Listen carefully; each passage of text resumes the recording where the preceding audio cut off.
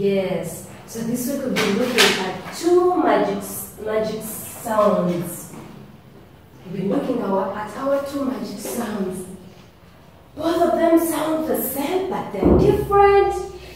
They are different the way you write them. Also, they have different friends. Yes. And we say the first one is k. And it has friends like cup, good. Carrot, yes. Cow, amazing. And this one, this at the downer sound, has friends like kite, good. Kettle, nice. Keys, yes. So we've been learning how to write them. And today we are going to copy and write sound and both of them. Okay, children? Yes. So this is and this is also yes, they're all the same. Today we are going to learn how to write them at the same time. Okay, children?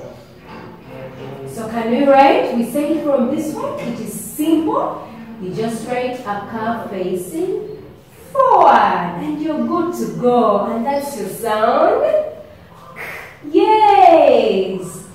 And this one you say, you start with a standing stick together, a standing stick, slanting stick forward, good, and slanting stick backwards, good, and you're also good to go.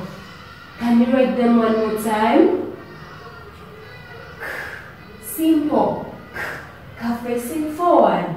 And this one, standing stick, good. Slanting stick forward, good. And slanting stick backwards, good. Yes. So your activity is going to be this one, simple. Copy and write these two sounds, k and k. Okay, children? Don't forget they are different. This one faces in front, the car facing forward, and this one is a standing stick, slanting stick forward, and slanting stick backwards. Yes, children. Enjoy your activity. Keep practicing. Where you're finding it a bit challenging, you can ask Mommy to help you or Daddy so that you can really master the sounds. Okay, children? So these have been our sounds of the week. Yes. And I hope you've had fun learning them. Okay, see you next time. Bye.